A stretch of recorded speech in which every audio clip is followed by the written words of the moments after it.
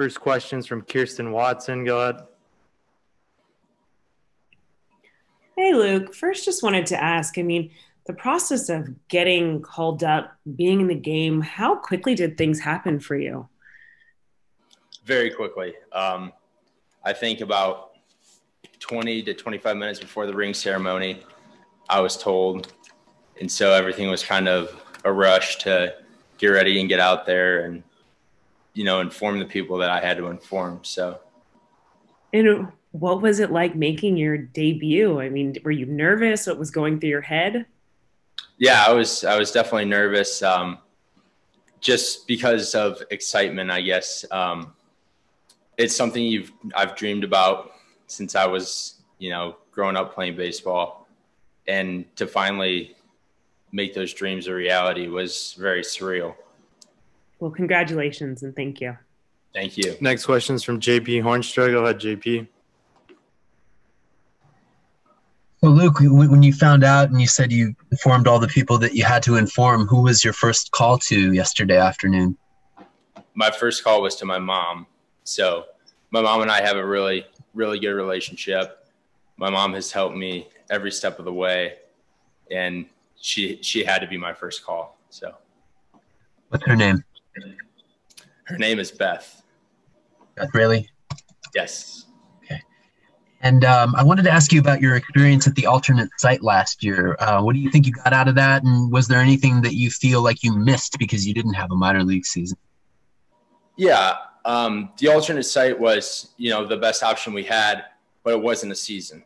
We didn't get to play as much, missed out on a lot of at-bats, a lot of other things that you get throughout the season, the wear and tear on your body, how to take care of it, stuff like that. It was definitely it stung not being able to play last year. Last one for me. I know you missed time a couple years ago with an ankle injury. Like, how serious was that? And are you fully past it? When did you fully get past that? Yeah, I think I got hurt in May of 2019, and I was back and playing by September. It was serious. I had surgery. I dislocated my peroneal tendon. So I just had to get it sutured back in place, let it heal. But it's good. I haven't had any issues with it since. Thank you, and congrats on your debut. Thank you. Next question is from Mike DiGiovanna. Go ahead. Luke, just want to clarify, where exactly were you when you found out you were going to be activated? What was that? Where were you? Where exactly were you when you found out you were activated? I was here. They had me stay back just in case something like that did happen with Cody, and they had to put him on the IL. So I was here. I had, gone out and done defense and lifted. And, I was just sitting in the locker room, and they came in and got me and told me. And were you able to enjoy the ceremony, or were you feeling kind of nervous about making your debut as well? No, I definitely enjoyed the moment.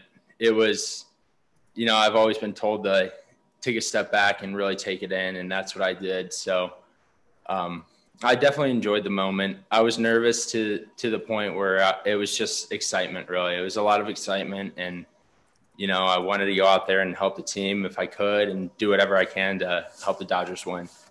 Thanks. Next question is from Rowan Kavner. Go ahead. Hey, Luke, when you're playing in spring training, could you have imagined that by April 10th you'd be part of the major league team? No, I can't say that I did. I knew I wasn't far off, but, something had to happen, which isn't anything you obviously root for. So I didn't expect it to be so quick. I'm happy to be here, though. How wild have these last kind of 3 years been? You're drafted by this team, obviously, went somewhere else, came back, and now to make your major league debut with this team. Could you have ever kind of imagined this sort of full circle situation? Yeah, it's been a crazy 3 years. So I was devastated when I got traded, and it was nothing against the Twins. I just loved the Dodgers organization so much. And then I went over there, and I loved that organization too. So it was a back and forth thing. And, it's just it was weird to get traded away from the Dodgers and come back here and see all the familiar faces and everything like that. But I'm happy I'm here. I'm happy to debut a Dodger. It's a great organization. Scoring. Thank you. Time for one more. Go ahead, Eric. Luke, just wondering, what's life like on the taxi squad? You went on the road trip. What are you able to do? Where did you watch the games from? We watch the games from inside the clubhouse. It all depends on the location. Like I know in Colorado, we got to go out and, shag BP, do defensive work. And then during the game, we try to get as many swings in as we can.